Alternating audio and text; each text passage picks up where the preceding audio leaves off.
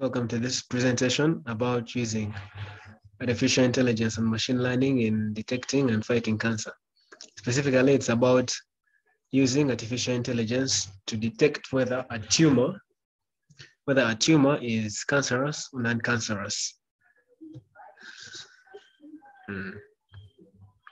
So we have the definition of cancer, which refers to any one of the large number of diseases characterized by development of abnormal cells and have the ability to infiltrate and destroy a tissue. So cancer starts out as a tumor, and a tumor is just a collection of cells in the body. And when those cells are infected, i.e. when they're cancerous, they start spreading and destroying other tissues, destroying the body. And when it's not treated, it leads to death. It's a terminal illness. And cancer treatment is also unaffordable by a large number of people because it's really expensive, and even when received, it has very many side effects. The downsides are still there despite the treatment, such as nausea, vomiting, constant pain, blood clots, etc. So it's really important for us to find a way to detect whether these tumors are cancerous or not cancerous before any onset of more signs and symptoms, before it starts affecting the body in a negative way.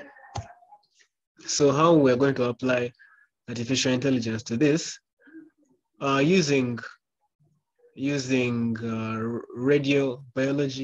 biological radio imaging, we can have images of the tumors, and when the tumors are analyzed, you can get various dimensions of them, such as their radius, their texture, their perimeter, their area, many other attributes of the tumors, because cancerous tumors have varying dimensions to non-cancerous tumors or normal, ordinary, uninfected cells. So with such data, with such measurements of the tumors, we can determine whether a tumor is cancerous or not. And with the coming of AI and machine learning, we can do this faster, more efficiently, and more effectively. And here we have the data is provided by repositories such as Cargo. So supervised versus unsupervised learning. Supervised learning involves using labeled data sets that train algorithms to classify or predict outputs precisely. Unsupervised learning involves the use of algorithms to examine and group unlabeled data sets. They can help uncover unknown patterns in the data without human intervention. So supervised learning, human beings come together, get a data set, and then they group or they classify the data set. So they label it and then give it to the algorithm, and it's used, and the algorithm trains using that labeled data set. And once the algorithm has been trained, it can then use what it has learned to make predictions or to make forecasts on new data, new sets of data. Unsupervised, on the other hand, involves the machine teaching itself, the machine uncovering patterns and relationships between the data set it has been given. It can also, once it has learned, it can also use what it has learned to make predictions and forecasts, but it's used mostly for uncovering unknown patterns or relationships between data. So their goals are different in that the goal of supervised is to predict outcomes, while the goal of unsupervised is to get new insights from existing data sets. So how we are going to apply supervised learning in this project: one, using the logistic regression model to predict a dependent data variable by analyzing the relationship between one or more existing independent variables. Such a model will be used in the project to classify the different types of tumors in the data set.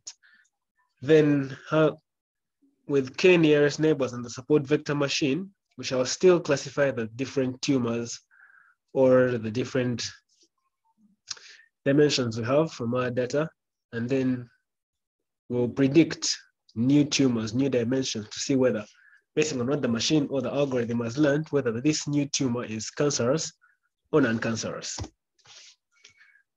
How we're going to apply unsupervised learning. Unsupervised learning has a technique called dimensionality reduction. Dimensionality reduction is used when a data set is so large or a data set has so many attributes in that we need a way to shave off or to prune, to remove unnecessary data. And that's through dimensionality reduction. It's a technique to reduce the number of features on a data set without compromising the integrity of the data. So to get rid of all these unnecessary readings or qualities or attributes, we'll use dimensionality reduction and clustering, also to group data and classify it in ways we might not know. So after classifying it ourselves, we can give it to an algorithm to help us find the unknown patterns again, unsupervised learning, unknown patterns, and make its own groupings and deduce its own relationships from this data set. Some of the technical challenges we might face is, as much as it's efficient and effective, it's not 100% to detect and characterize some of these tumors. Interpreting, processing, and analyzing very large amounts of data is hardware intensive.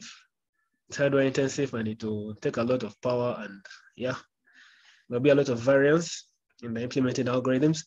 Variance is an error in machine learning and artificial intelligence whereby an algorithm is overly trained on a specific data set. So when it's overly trained on this data set, it will predict 100% correctly on this data set, but when it's given a new data set, it won't be able to predict it.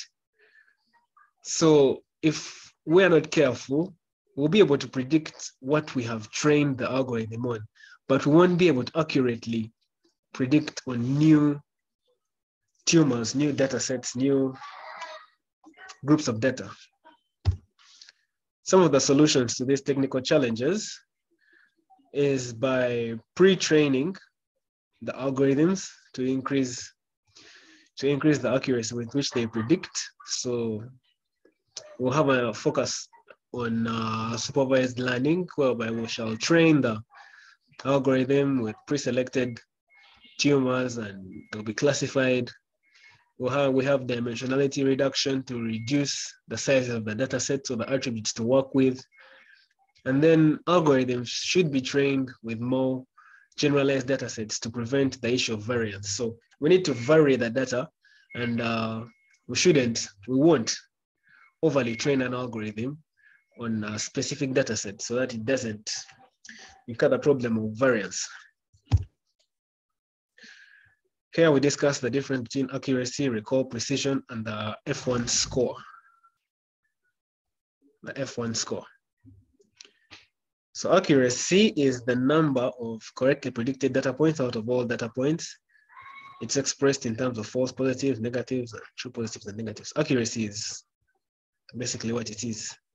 The number, how correct has the algorithm performed? How accurate is it?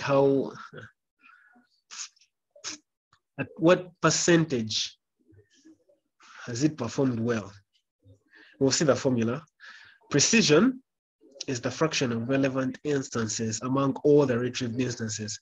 How well has the algorithm selected or predicted the correct outcomes out of all the presented outcomes? How well has it performed? How precise has it been? How on point has it been? Recall is the fraction of retrieved instances among all the relevant instances. It's sort of like remembering. Did the algorithm get all the relevant instances in the total set of instances? Did it get all the relevant ones? And here we see that a perfect classifier has a precision and recall equal to 1. The F1 score, it's a measure of the model's accuracy on a data set to evaluate binary classifications. The F1 score is a combination of precision and recall, and it's sort of the standard measure of accuracy. It's just when the accuracy of an algorithm is needed in a singular format, we get the precision and the recall, and we combine them to form the F1 score. These are the different formulae. As you see, accuracy is TP, TN, FPFN stands for true positive, true negative, false positive, false negative. So a false positive, okay, let's start with a true negative. A true positive is something that's correct and the algorithm has marked it as correct. True negative, something that's wrong, the algorithm has marked it as wrong. False positive, it's correct, but the algorithm has marked it as wrong. That's a false negative. A false positive is something that's wrong, the algorithm has marked it as correct. A false negative is something that's correct, the algorithm has marked it as wrong. So accuracy is the total number of true positives and negatives out of all the total number of items. Recall is the fraction. Yeah, it's the fraction of relevant instances among all the retrieved. Yeah, precision, fraction of retrieved instances among all the relevant ones. And that is how we combine precision and recall to find the F1 score. Evaluation metrics for the project will use accuracy, meaning the proportion of correctly identified instances. Error rate, the proportion of incorrectly identified instances out of all identified instances. So we're going to find the percentage of false items, false negatives, and false positives. How many errors has the algorithm made? Sensitivity, the probability of getting a true positive, and specificity, the probability of getting a true negative. These are some of the references for the research that was made. And that is it. That's all for today. See you next time.